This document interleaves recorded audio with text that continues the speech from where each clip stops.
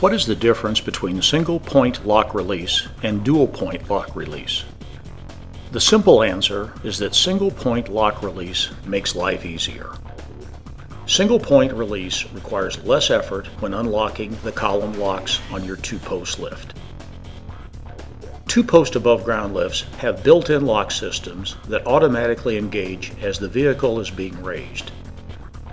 These lock positions are spaced between 2 and 4 inches apart. As the carriages travel up inside the columns, the spring-loaded lock mechanisms automatically engage the carriage lock ladder.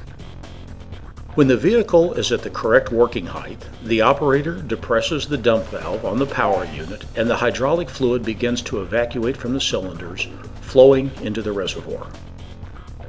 The vehicle descends slowly and the locks automatically engage into the lock ladders. The engaged locks and lock ladder system act like a pair of jack stands inside the columns. When the carriage is resting in the lock position, there is no longer any hydraulic pressure in the system.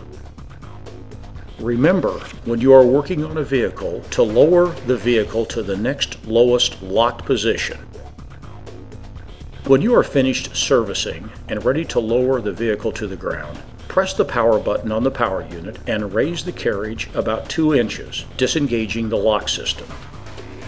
The single-point lock system has a cable that is attached to the lock systems in both columns and then secured to a lock release lever located near the power unit.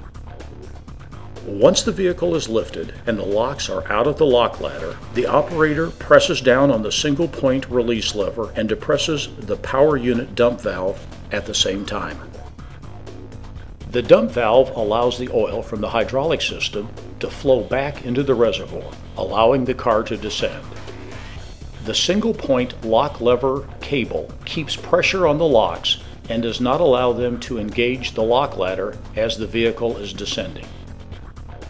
The operator continues to depress the dump valve lever and hold down the single-point lock lever release until the vehicle is on the ground. If at any point the lock lever is released, the lock systems automatically re-engage and the locks will stop the descent of the vehicle at the next lowest lock position. Dual-point lock systems require the operator to walk to both sides of the vehicle to manually unlock the locks before the vehicle can be lowered. This takes extra time and extra effort. Dual-point lock systems and single-point lock systems are equally safe.